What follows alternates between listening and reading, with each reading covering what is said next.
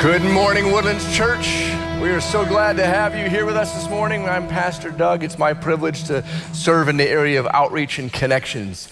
We're so glad that each of you are here in person. Those of you watching online, thanks for tuning in with us. If you're here with us for the very first time, we'd love to invite you to stop by our information center so that we can get to know you and help you connect to that next step that you want to get involved in Woodlands Church. If you do, we have a little gift for you, so we encourage you to stop by that information center. We have an exciting service this morning. We had 7 altogether. We had 3 people baptized in the last service. We have 4 people being baptized in this service, a chance to celebrate with them what God is doing in their life. After witnessing this baptism, that'll be a little later in the service. If you are prompted to consider baptism yourself, you can go online at woodlandschurch.org/baptism and find out a little bit more about it. We'll contact you then if you're interested in being a part of our next baptismal service in February.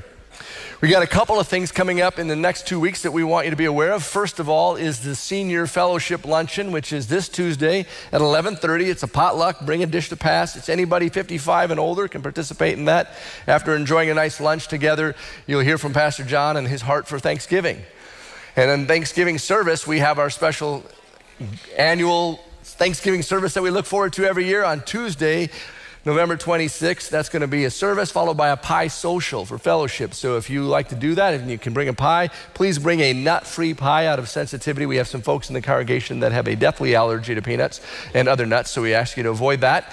But bring a pie, pre-slice it, bring it in a dish that you can leave behind or at least put your name on it so we know who you are. They'll be collecting those Sunday, the 24th of November, all the way through Tuesday evening. So prepare for that. Would you give your attention to the screen to get a little recap of what God did at Trunk or Treat this year? Thank you.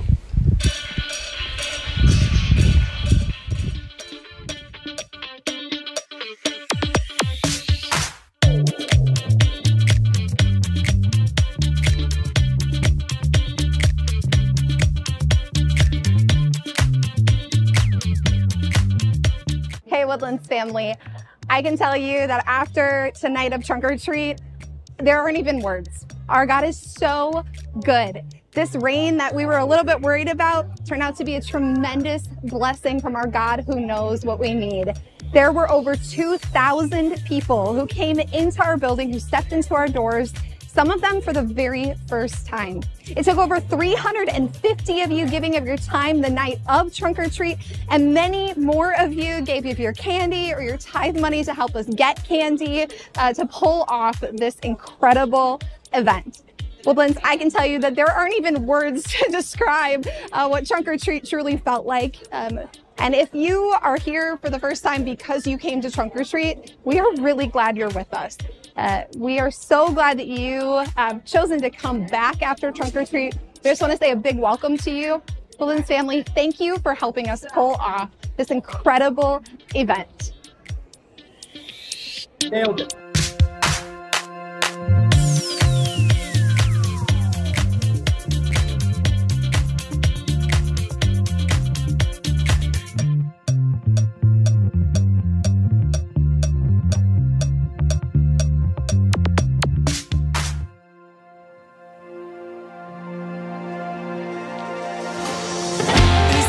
With us.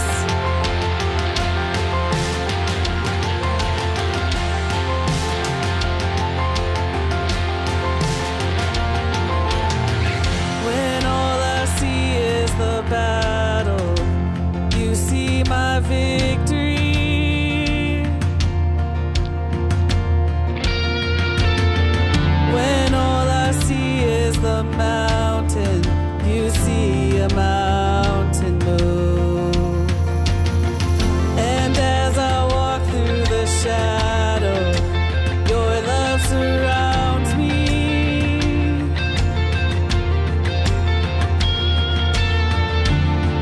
There's nothing to fear now, for I am safe with you. So when I fight, I'll fight on my knees with my hands lifted high. Oh God, the battle belongs to you. Every fear I lay at your feet. I'll sing through the night. Oh God, the battle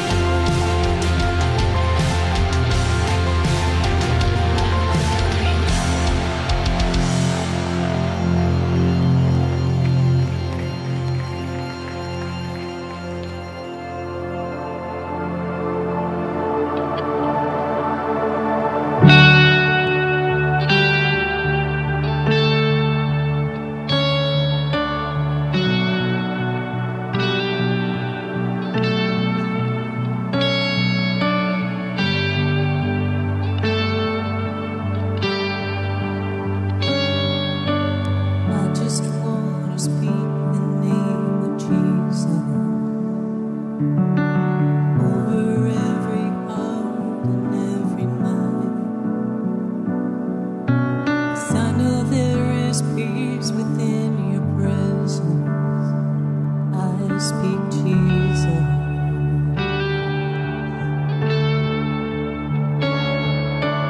I just want to speak the name of Jesus. Till every dark addiction starts to break. Declaring there is hope and there is freedom. I speak Jesus. Your name is power. Your name is healing. Your name is life. Break every stronghold. Shine through the shadows. Burn like a fire.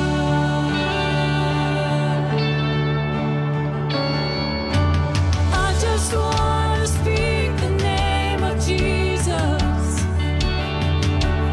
over fear and all anxiety.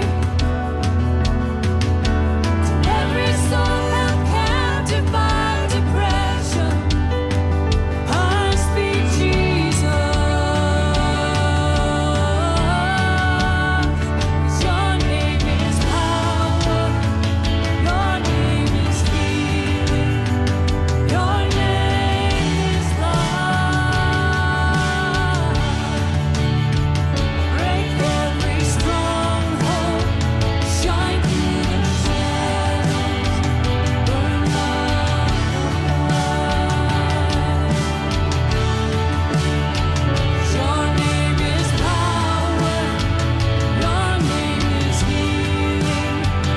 Your name is life. Break every stronghold. Shine through the shadows. Burn like a fire.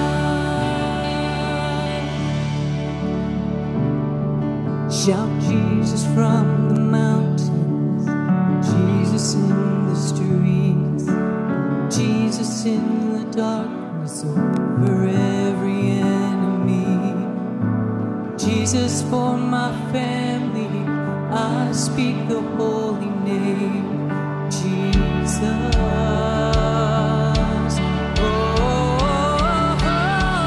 Shout Jesus from the mountains, Jesus in the streets, Jesus in the darkness over every enemy, Jesus for my family.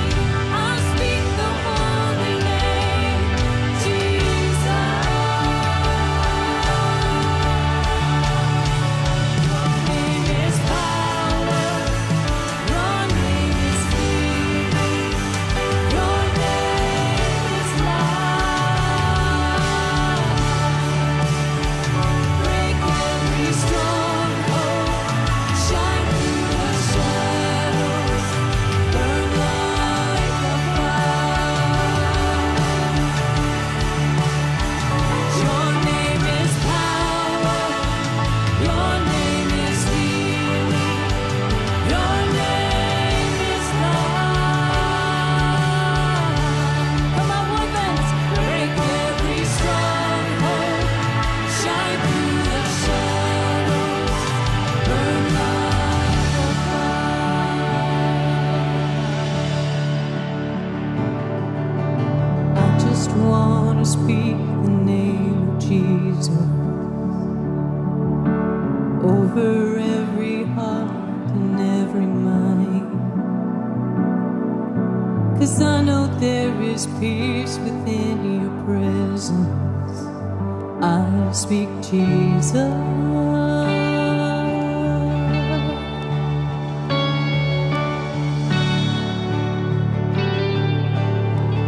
My woodlands, let me hear ya. Shout Jesus from the mountains, Jesus in the streets, Jesus in the darkness over every enemy, Jesus for my family. I'll speak the holy name, Jesus.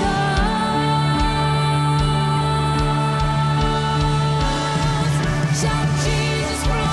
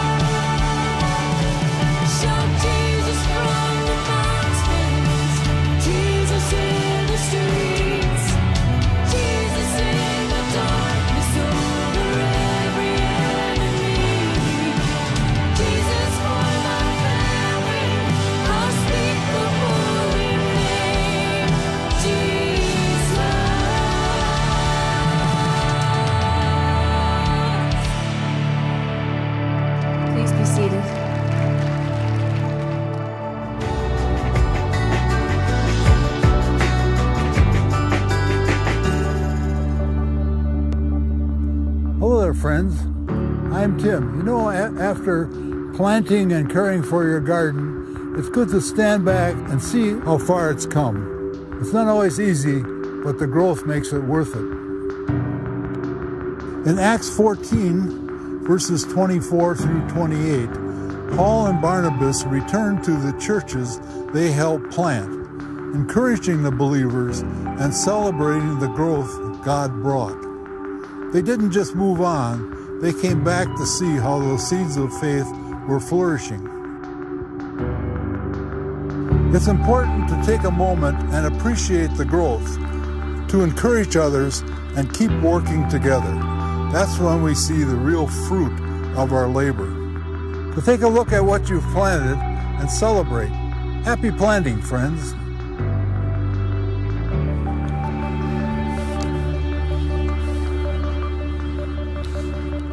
Good morning, friends. Welcome, Wilderness Church. We're glad you're here to worship with us. We are in the middle of a series in the book of Acts, going through Paul's first missionary journey. We're actually going to end his missionary journey today. He's going to land back in the church of Antioch. But before we jump into that passage and that sermon, I've got a couple sermons before the sermon. Is that okay? We'll get out on time. Don't worry. It'll be fine. But just kind of some things kind of just sparked that I wanted to share and talk through. We had this recap just now for Trunk or Treat, and it was really one of these events that exceeded what we thought was going to happen. And I don't know if it wasn't really about numbers, honestly. It had nothing to do with 2,000 plus people or whatever. It had something to do with the stories that we heard after this event. And they were not what you would expect, the kind of stories you would get from like just handing out candy, right? Because no one said, hey, thank you so much. You gave my children more sugar on Halloween or whatever, or I was so glad to see adults dressed up in costumes. It was nothing like that. There were stories of people who felt welcomed and loved, and people that were part of our church and people that weren't part of our church, talking about not the experience, but the people. Not that it was well run, but the love that they experienced when they were here. And stories that really, honestly, frankly, couldn't make sense other than just the Holy Spirit doing something in the lives of people that were here. And I was processing this with Keely this last week, and what was really kind of interesting is she kind of brought it into clarity for me. She said it was as if the fruit of the Spirit was being displayed for our community. And when you look at the fruit of the Spirit, you can go to Galatians 5:22. It says, but the fruit of the Spirit is love, joy, peace, patience, kindness, goodness, faithfulness, gentleness, and self-control. Against such things there is no law. Those who belong to Christ Jesus have crucified the sinful nature with its passions and desires. Because right in front of this, it talks about the fruits of the sinful nature. And so those things have been crucified. Now what's left are the fruits of the Spirit. Since we live by the Spirit, let us keep in step with the Spirit and let us not become conceited, provoking envy from each other. You see, there's this beautiful thing that happens when the body of Christ allows the Holy Spirit to produce fruit in their lives and the world can see it. And what's interesting about these things, love, joy, peace, patience, kindness, goodness, gentleness, self-control, faithfulness, all of these things, we see when we're in community with one another. For example, love. That's displayed when we love one another, right? It's something that happens inside of this thing called the church or community. You need other people to show love, right? Or gentleness. I don't get to practice that fruit of the Spirit unless I have someone to be gentle with. Goodness, faithfulness, being faithful to one another. Patience, being patient with one another. Sometimes we have to be patient with one another, right? All of these fruits of the Spirit, they're displayed inside the context of community with one another. And what I think happened was we got to display the fruit of the Spirit to our world. And that's a beautiful thing because it's not us, but Christ in us that we want the world to see, right? And so when we live out these fruits of the Spirit and we practice them in this area, we get a chance to practice them in all of the areas that God has called us to be.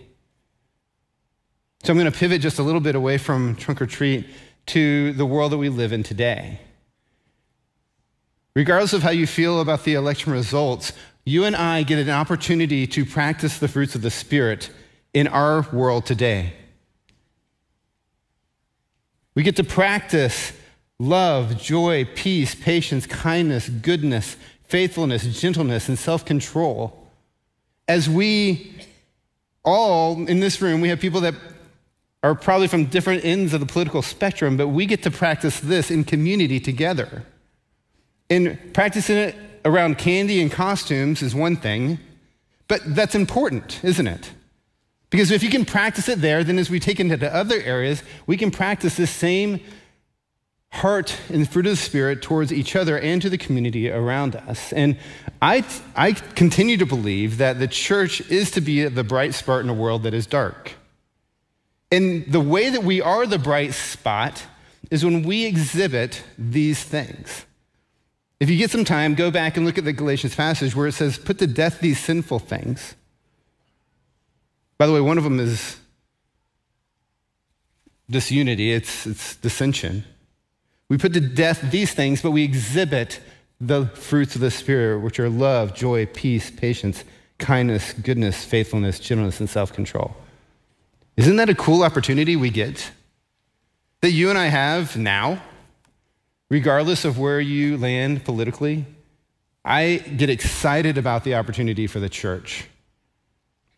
And it's us going out and just letting the Holy Spirit be evident in our lives. I want to give a couple suggestions real quick. This is kind of more like a pastoral moment where I want to just give where I've seen this go wrong. Just want to caution us about our speech, to have grace-filled words. Psalms 141 puts it this way. It says, set a guard over your mouth. Or it's David saying, he says, set a guard over my mouth, O Lord, and keep watch over the doors of my lips. Has anybody said something stupid ever? Anybody? Maybe someone's like, yeah, this morning or whatever. I just want us to guard our words because the way that we speak can tear someone down on accident or lift somebody up on purpose. And when we guard our words, we can be careful. Guard your words in the times when your guard is down. That's why it says guard your words. Think about the lobby. I'm not picking on anybody or pointing anything out. Just think about the times in the lobby where we can just flippantly say a foolish word that isn't guarded, or in a coffee shop, or just be careful. Guard our words so that we can bring words of healing as opposed to words of hurt. Keep our trust in Jesus. Our trust is not in any sort of government or person in government. Our trust is not in any party. Our trust is in Jesus and Jesus alone.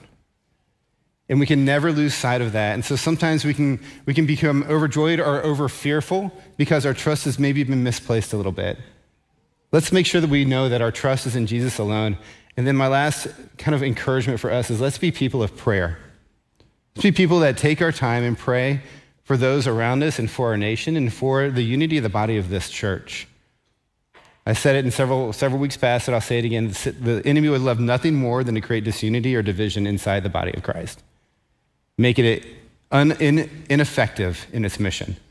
So would you mind joining me in praying right now? Father, we love you.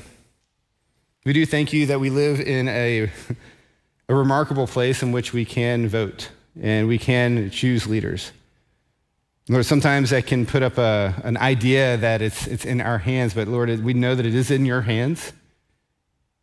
And so Lord, I pray that you would remind us that you are still sovereign over all things. Lord, I pray that you would help us to guard our mouths, guard the words that come out of the doors of our mouth, that they would be words of healing, words of honey and sweetness.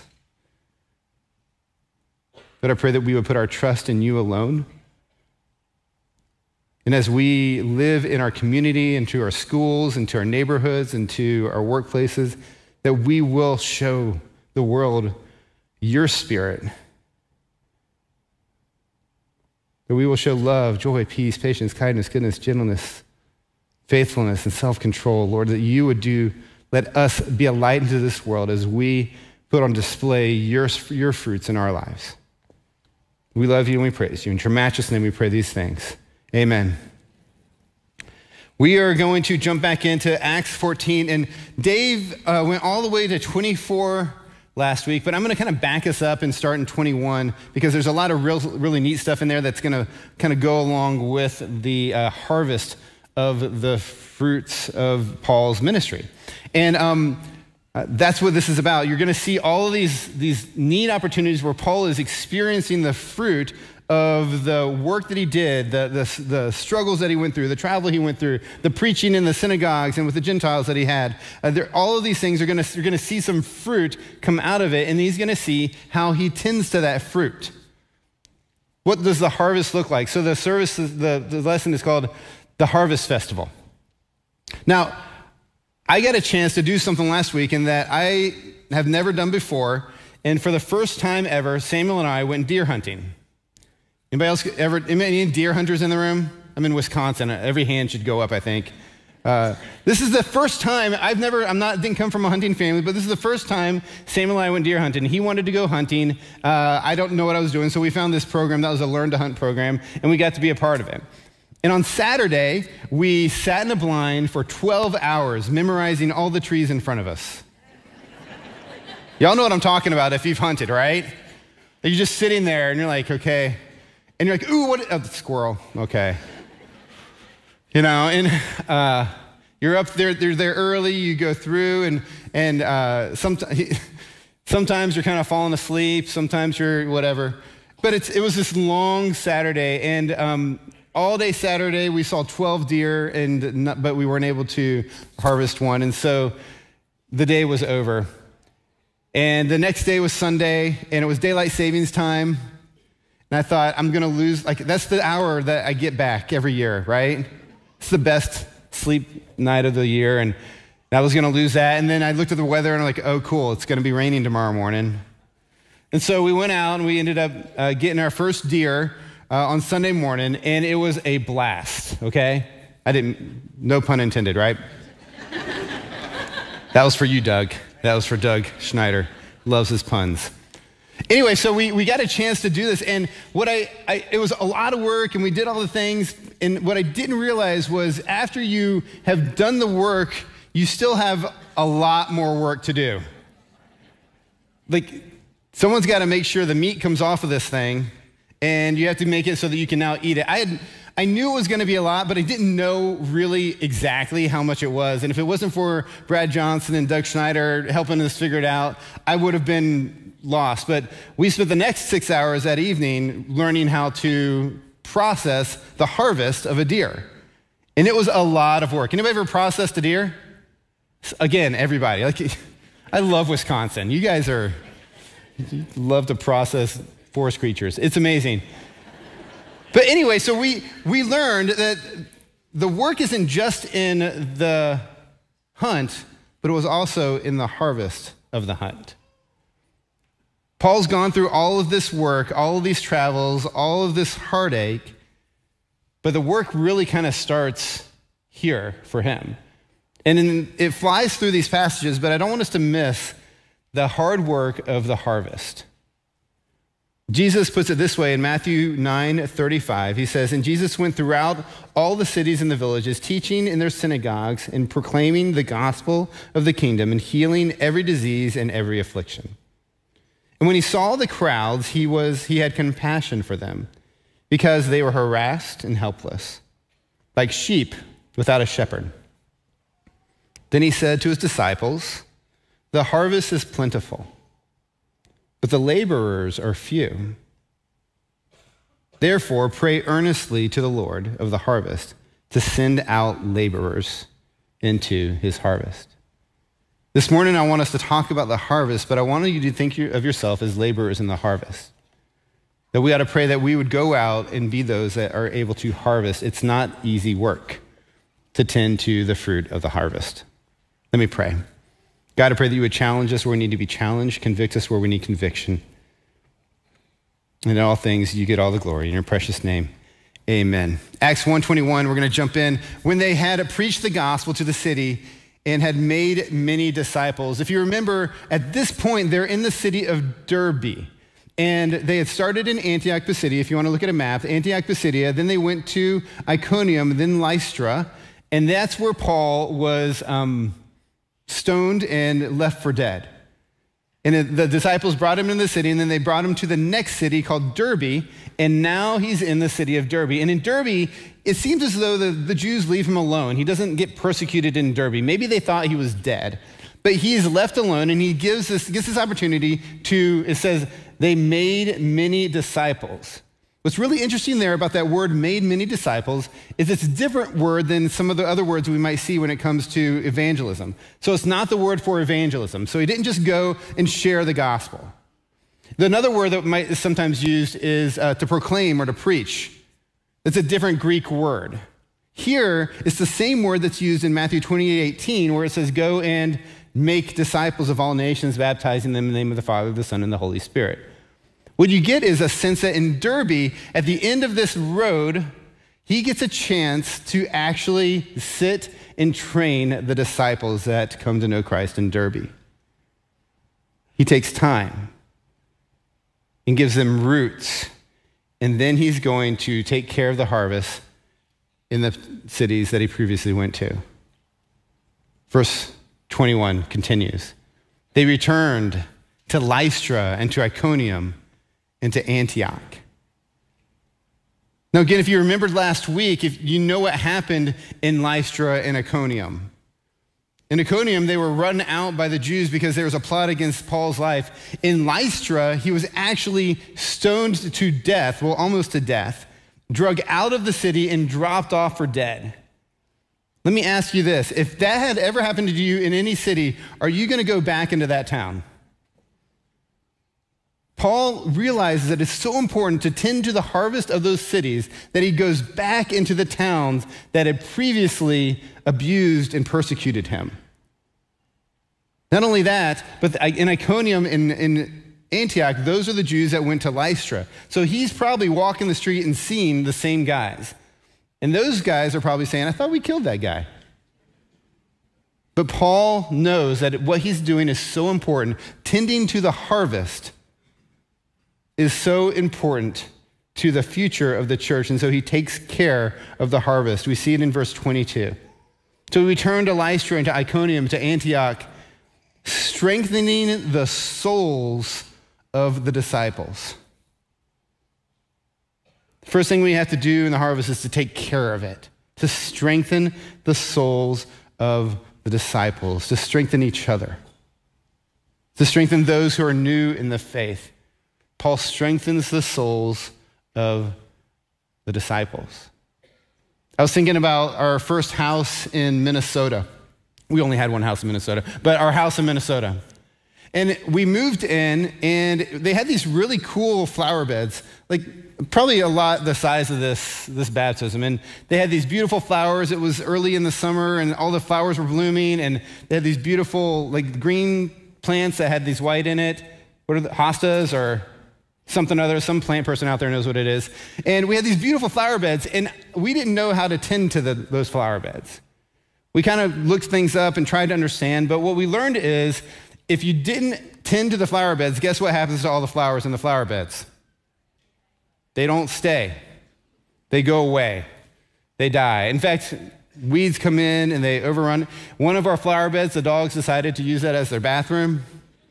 That flower bed didn't make it. But we had to have someone come and share with us, this is what this plant is. This is when it comes into bloom. This is what that plant is. This is how you take care of it. This is how you get it ready for winter so that it comes back in the spring. We had to learn how to harvest and tend to these places in our garden. Paul's doing the same thing. He's coming back and he's training the church. This is how you take care of the fruit that's already been produced in your community. And he does it in interesting ways. Verse 22, what does he do? He encourages them, encouraging them to continue in their faith. He encourages them to keep going. Don't stop. Do you have someone in your life that's going to keep you going? Someone who's going to tell you when it gets hard, when you're going through a struggle, when you're struggling with even sin, or if you're going through a hard time in life, do you have someone who's going to help you keep going, even if you're doing good? Paul talks to the Galatians later on, and it's the same group of people in Galatians 6:9. He says, let us not grow weary doing good, as some are, for in due season we will reap if we do not give up. So then, as we have an opportunity, let us do good to everyone, especially those who are part of the household of faith. Do you have somebody who's going to encourage you to keep going? Don't stop. He also uses words to encourage their soul. We need each other to encourage each other's soul, and we often can do that with our words, can't we? There's something about someone coming up and saying, hey, great job. I saw this in the way that you were parenting your kiddos. Congratulations, good job, keep going. Hey, I know you've been working on this. Congratulations, keep going, don't stop.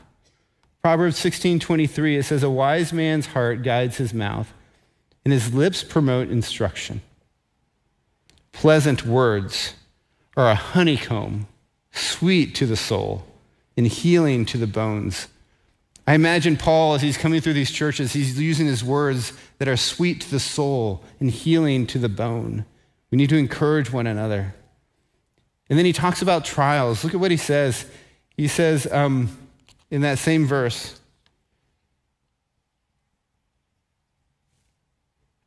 he says, saying that through many tribulations we must enter the kingdom of God. He's honest with them. They're going to experience hardship. In fact, in these particular cities, Paul knows what that's like because these are the cities that he was persecuted in. Sometimes we need to encourage one another in the trials that they're going through in the moment. If you've ever gone through something tough, if you've ever experienced sorrow and heartache, you need other brothers and sisters that are going to walk along with you. This is what Paul's doing. He's encouraging them. He's saying, you're going to go through hard times. Hang in there. He doesn't just tend to their souls, strengthen their souls. He also gives them structure. Look at verse 23. And when they had appointed elders for them in every church, with prayer and fasting, they committed them to the Lord, in whom they had believed. Not only do they tend to their souls, but he also gives them structure. He gives them leadership, a group of elders that are there to shepherd and guide and oversee the body of believers that are in those particular cities. At Woodlands Church, we also have a group of elders whose job is to shepherd and watch doctrine and make sure that we are tending and shepherding the body of Christ. I'm going to invite you just throughout your week, pray for this group of people. They play a pivotal role in the part of Woodlands Church. And Paul, establishing elders in these places, gives them leadership and structure. And I imagine even these elders are able to teach. That's one of the requirements of elders that Paul gives elders. They're able to teach. Now, why do you think that would be really important for a young church? They need to know and understand the Word of God. They need to be able to teach. We have an incredible teaching ministry here. We have classes and groups. If you haven't had a chance to go through Bible 101, I would strongly encourage you to go through it. Whether you've been a believer for a little bit of time or just a while, be a part of Bible 101. It teaches you how to study your Bible. That's tending the harvest. It's taking care of the fruit that is you. And so Paul establishes the elders in a leadership structure at the church. He's taking care of the harvest. The second point I want to share is that he enjoys the harvest. I imagine as he's going from city to city, he's seeing people that he saw come to know the Lord, but he didn't know the rest of their story. Wouldn't that be fun to see? That you get a chance to see someone who trusted in Christ, continues to trust in Christ. He enjoys the harvest. He does with the Philippians. We read in Philippians 1:3, I thank my God in all my remembrance of you, always in every prayer of mine, for you are all making my prayers with joy, because of your partnership in the gospel from the first day until now. And I am sure of this, that he who began a good work in you will bring it to completion at the day of Christ Jesus. I'm sure he enjoyed the harvest as he went from place to place to place. Verse 24. And they passed through Pisidia and came to Pamphylia. And when they had spoken the word in Perga, they went to Attalia. Y'all know all these places? This is what it felt like when I moved to Wisconsin, when y'all started talking about Waukesha this and Shuba Shuba and all the different places. I mean, the names of the cities in Wisconsin are crazy. This is how I felt when I came to Wisconsin. But here's what it is. He's in Derby. He goes to Lystra, Iconium, and Antioch. We already read that. But then he starts coming south through the same dangerous mountains that he went through the first time. And he goes to Perga, Attalia, and then over to Antioch, which is the church that sent him out in the first place. He's back at his home church. He makes it all the way there. And we see in verse 26, and from there he sailed to Antioch, where they had been commended to the grace of God for the work that they had fulfilled. What a homecoming that must have been. I don't know if they sent word ahead of time, what it would look like, but when they came in and they saw Paul and Barnabas, they would have been like, tell us what happened. They had prayed for them. They had been called out amongst their leadership and sent to go into the mission field. They probably had no idea what had happened. And so Paul comes and he enjoys sharing the harvest. He gets to share it with this church that sent him out in the first place. We see it in verse 27. And when they had arrived and gathered the church together, they declared all that God had done with them, and how he had opened a door of faith to the Gentiles, and they remained no little time with the disciples. They declared all that God had done with them. Imagine all the things they could have shared. I'm sure they shared what happened in Cyprus with the proconsul that asked to hear the gospel, and they went to share it. And then there was this magician that tried to get in the way, and God blinded him to take him out of the picture. I'm sure they talked about the travels that they went through sea and how hard those were. They would have shared about the times when they went to the synagogues and they shared the gospel to the Jews, and those that accepted it, but many rejected, and so they went to the Gentiles. They would have shared about the time in Lystra where they were confused for Zeus and Hermes, and how they almost started a riot, and then how they were beaten up and stoned and kicked out of the city.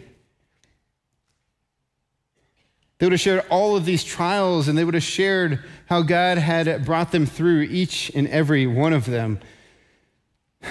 They would have mentioned people in the different cities. I imagine they would have even shared by name the elders in those different cities. They would have prayed for them, and they would have considered them, and they would have bound their hearts to them. Paul might have even shared disappointments. When John Mark left and he felt deserted, he would have shared the time when he was sick going over to Antioch of Pisidia and how God gave him the strength to preach while he was sick. They would have shared those struggles and those setbacks as well, and they would have said how God had saw them through that. They would have shared all of this.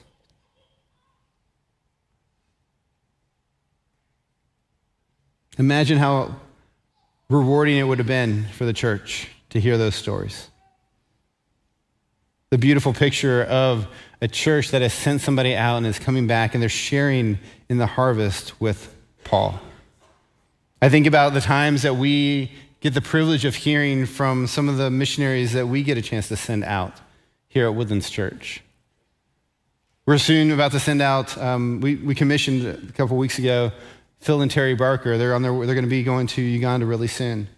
I'm looking forward to the day when they come back and we get to hear what God did in their ministry. But we have other times where missionaries come and they share what God has done. This is our privilege to share in the harvest.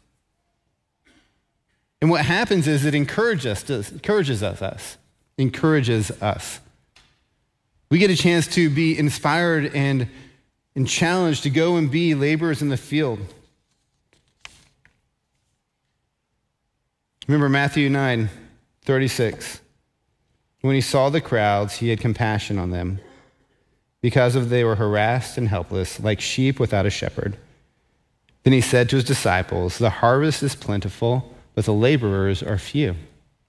Therefore, pray earnestly to the Lord that the Lord of the harvest, to send out laborers into the harvest." Who are the laborers to be? That's you and me. We get a chance to be laborers into the field, and we get to share in the stories together, encourage one another with stories as you see.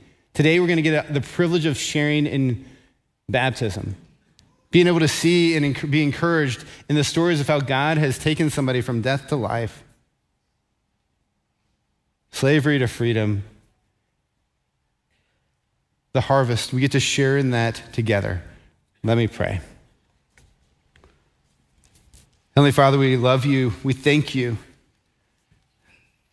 This picture of Paul as he backtracks into dangerous places, known dangerous places, we see how important it is not just to share the gospel, to plant the seed, but also to tend the harvest, to take care of the fruit.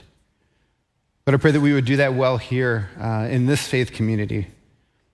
As we teach the Word of God and as we teach obedience to the Word of God, as we encourage one another to keep going and to persevere through trials. All of these things, Lord, I pray that you would help us to strengthen the souls of the disciples, to tend to the fruit. And Father, I pray that you would, today as we celebrate and joyfully get to see lives that have been changed through the gospel of your Son, Jesus Christ. Lord, I pray that it would inspire us to be harvesters in the field. The harvest is plenty, but the laborers are few.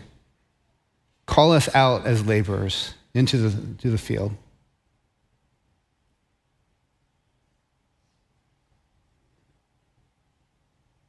Just a moment, we're going to sing a song and talks about the dry bones rattling, and it's kind of an illustration to talk about the death into life. And when we celebrate baptism, that's what we're celebrating. We're celebrating a life that used to be dead in sin. Without Christ, each and every one of us are dead in our own transgressions, but Christ, because of his great love for us, and while we were still sinners, he died for us, bringing us from death and life. And so the chorus in the song talks about dry bones rattling, and it's just reflecting back to going from death into life. And let's celebrate and share in the harvest right now. Let's stand and let's sing.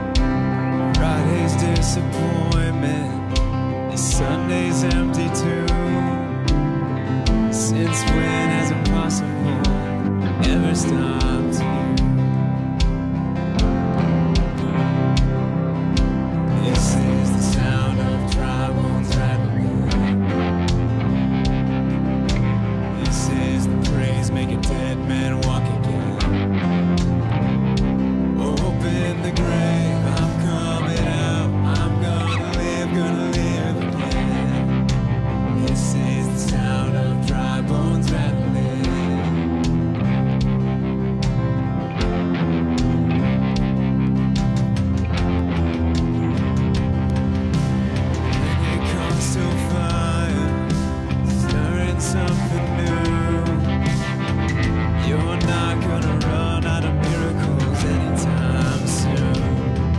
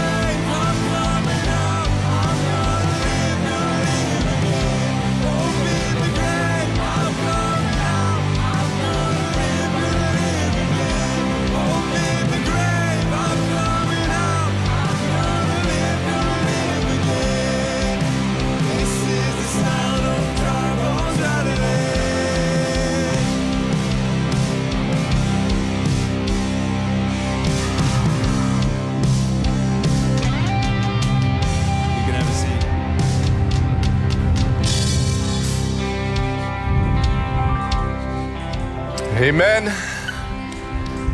Praise God for what he is doing. Paul, in the letter to the people of Galatia, in the book of Galatians chapter 3, says this: "So in Christ you are all children of God through faith. For all of you who were baptized into Christ have clothed yourselves with Christ. There is neither Jew nor Gentile, neither slave nor free, nor is there male or female, for you are all one in Christ Jesus." Each one of these folks here today being baptized that are taking the step of obedience are essentially saying, I am putting on the clothes of Christ. I am putting on Christ as my identity. I am no longer going to live as I used to live. I'm taking off the old and putting on the new. I'm putting my trust in Jesus. I may have many allegiances, but first and foremost, the God of all heaven and the God of all creation is going to shape my thinking about what I will be allegiant to. And first and foremost, I will be allegiant to him. I will follow him as Lord and Savior of my life above all else. At Woodlands Church, we practice child dedication for infants and young children, committing as parents and as a church to raise them in the love and the care of the Lord, and praying for them that they would come to a place where they understand too the incredible love and goodness of God, and they would choose to turn away from all of other allegiances and put their trust in Christ alone. That he would shape their minds and their thinking and give them the hope that is eternal. And so we reserve baptism for those who have made a conscious and informed decision to follow Jesus as Savior and Lord of their life. It is only through Christ that we can see a relationship with Christ develop, that we can say no to the old and say yes to the new, and have our hearts actually changed by the God of the universe, transformed into his likeness. The Apostle Paul in first chapter of John, verse 10 says that though the world was made through him, the world did not know him. That he came to his own, but his own did not receive him. But to those who receive him, to those who believed in his name, he gave the right to be called children of God. Children born not of natural descent or human decision or a husband's will, but born of God. And there's something really powerful about those three phrases at the end. They distinguish us from being mere creatures of God, fearfully and wonderfully made in his image, to being people who are actually his children, adopted because of the work that he's done on the cross. Welcomed into his family because he wants us in his family. And therefore, Paul says in Romans 10:9 that if we confess, declare with our mouth that Jesus is Lord, and believe in our heart that God raised him from the dead, we will be saved. Saved from what? Saved from the penalty of sin that separates us from a good and holy God. Saved from the power of sin right now in our lives. Now, we no longer have to be slaves to it. We don't have to obey and run around in foolish darkness. We can learn from God and be about the things that matter most to him. And ultimately in heaven, saved from the presence of sin and all that makes a mess of what God intended to be good. And so Paul says again in Romans 6, we were therefore buried with him in baptism into death, in order that just as Christ was raised from the dead through the glory of the Father, we too may live a new life. And so baptism is this beautiful word picture of being buried with Christ and being raised to newness of life. The Apostle Paul described our relationship before knowing Christ as being dead in our transgressions and sins. And as mentioned last week, that means every one of us who believes in the Lord is a miracle. Do you believe in miracles? Amen? God does powerful work in our life, bringing us from death to life. And if you were to witness somebody raising from the dead into life, how would you respond? That's how we want to respond this morning, exactly, to those who are being raised from death in the waters to baptism to new life in Christ. So when they come up out of the water, let's celebrate with all heaven together. With that in mind, we want to welcome Jeremy, whose testimony we have heard behind the scenes. And we're going to experience his commitment to follow Jesus in all of life, for all of life. Jeremy, it's good to see you. Have you put your trust and faith in Christ alone for the forgiveness of your sins? I have. And is it your purpose, intent, and commitment to follow Jesus in all of life, for all of life? It is. Then, having heard your profession of faith, it is our joy to baptize you in the name of the Father and the Son and the Holy Spirit.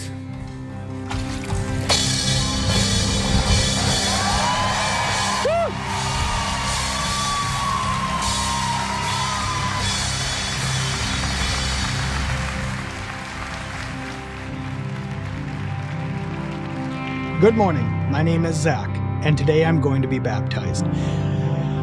I grew up Catholic for most of my life, as young as I can remember. I was baptized as an infant and received communion through the church, and I was an altar boy for most of my middle and high school years. I enjoyed going to church, but when I got to my senior year of high school, I decided to step away from the church for personal reasons. I wasn't a bad kid growing up.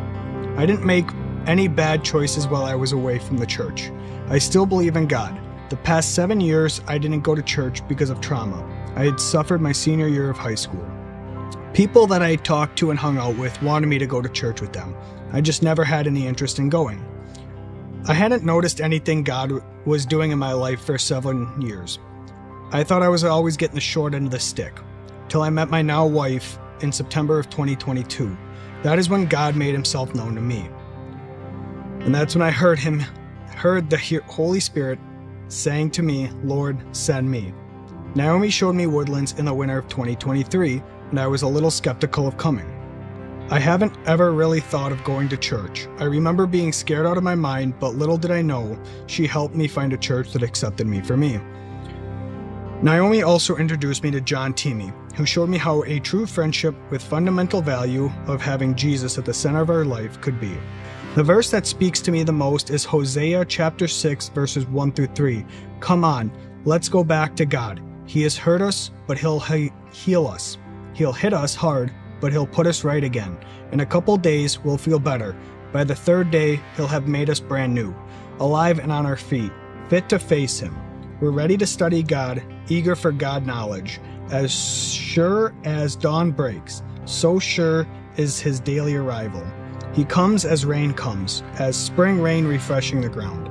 Since giving my life to Jesus, I have become a better husband and dad, all thanks to the grace of God. I now serve on the safety team at Woodlands, fulfilling the command to be the hands and feet of the Lord. So today I am going to be baptized to show my love and commitment to him. Amen. Jeremy, have you put your trust and faith in Christ alone for the... Zach, have you put your... We know Jeremy has. How about you, Zach? Have you put your faith and trust in Christ alone for the forgiveness of your sins? Yes, sir. And is it your intent, purpose, and will to follow Jesus in all of life, for all of life? Yes, sir. Then having heard your testimony and your profession of faith, it's with great joy that we baptize you in the name of the Father, Son, and Holy Spirit.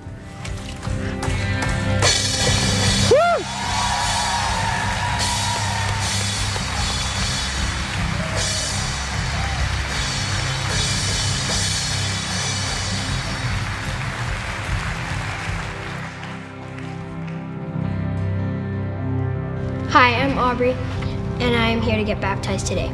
I had a pretty tough start to my life. When I was only 10 months old, my biological dad left my life.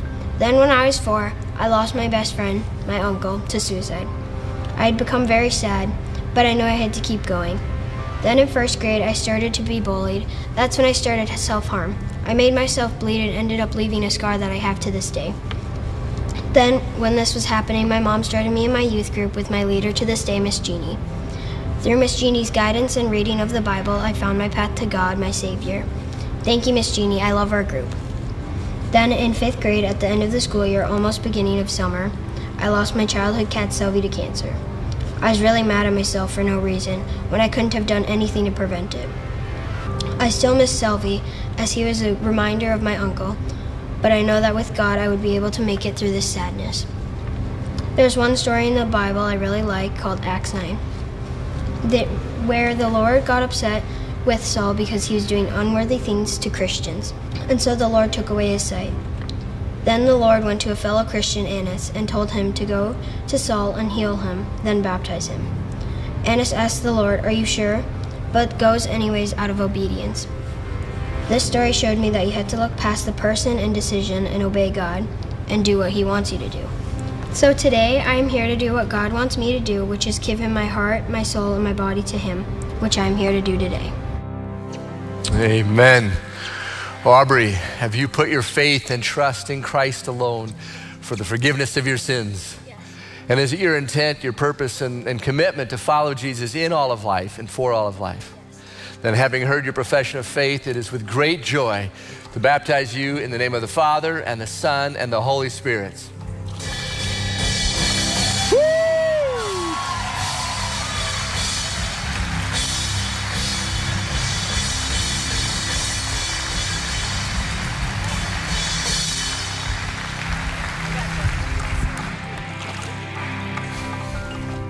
Hi, I am Naomi Olson, and I am here to get baptized. I grew up in a very strong Christian home where my family regularly attended church, and for most of my younger years, my parents attended a Bible study. When I was in 3rd grade, I knew if I gave my life to Jesus Christ, I would have everlasting life, and so I was baptized. However, when I got to high school, I did not have a steady and strong relationship with Jesus. I became pregnant in 11th grade and a single mom my sophomore year of college. Then my last year of college, I lost my brother to suicide. During this time, I did not turn to God for comfort and healing, but instead tried to handle these traumas on my own. It was not until I came to Woodlands and joined a small group led by Michelle Bruzwich that I was reminded of the forgiveness and steadfast love of Jesus. Within that group, I found healing from those past traumas that I had been seeking through conventional therapy for years. Also within that group, I met Karen Severson, who I now sit with every Sunday, and we lead a small women's group together here at Woodlands. Jesus has continued to show and remind me that he will never leave or forsake me, and he will always provide. The verse in the Bible that reminds me of this is Philippians 4:6. Do not be anxious about anything, but in every situation, by prayer and petition, with thanksgiving, present your requests to God. I'm getting baptized today to show my devotion to God. Amen. Naomi, have you put your faith and trust in Christ alone for the forgiveness of your sins? Yes. And is it your intent, purpose, and commitment to follow Jesus in all of life, for all of life? Yes. Then having heard your profession of faith, your trust in Jesus, it's with great joy that we baptize you in the name of the Father and the Son and the Holy Spirit.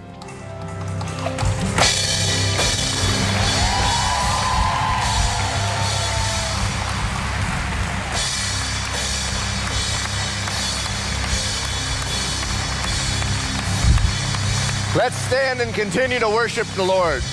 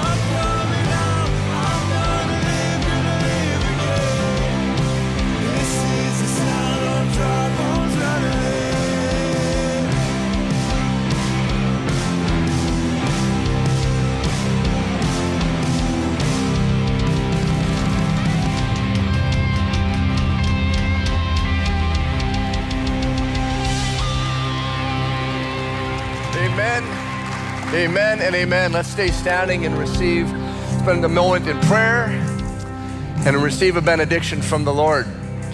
Let's pray together.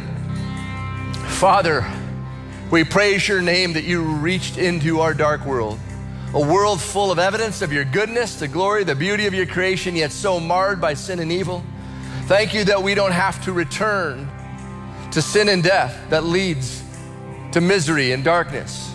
But we can walk out of the tomb free because you have risen from the dead. That we can depend upon you, that we can let your Holy Spirit empower us and move us to be about the things that matter most to you. Thank you, Lord Jesus, for each one of these here who have made this decision to put their trust in you today. We ask, Father, that you would give them the spirit of wisdom and revelation, that they would know, have their eyes opened and know the hope to which you have called them. We pray that you would help them to hold fast to the reality of the glorious inheritance that they have through you with all of the believers in Christ Jesus. And as they continue to grow, we ask that the greatness of your power, that power which raised Jesus from the dead, would be evident to them, empowering them to walk in righteousness, not perfect, but dearly beloved children of God, trusting you along the way, the one who has brought them from death to life. And we pray as Jesus prayed, that you would protect them from the evil one while they're in this world, that you would grow them up to be like you through the power of your word is truth, through the presence of your Holy Spirit, enabling them to be all that you want them to be. And for all of us here, let us receive this benediction from Hebrews. Now may the God of peace, who brought again from the dead our Lord Jesus, the great shepherd of the sheep, by the blood of the eternal covenant, equip you with everything good, that you may do his will, working in us that which is pleasing in his sight, through Jesus Christ, to whom be the glory forever and ever. Amen. Go and enjoy this day in the Lord. Thanks for being here.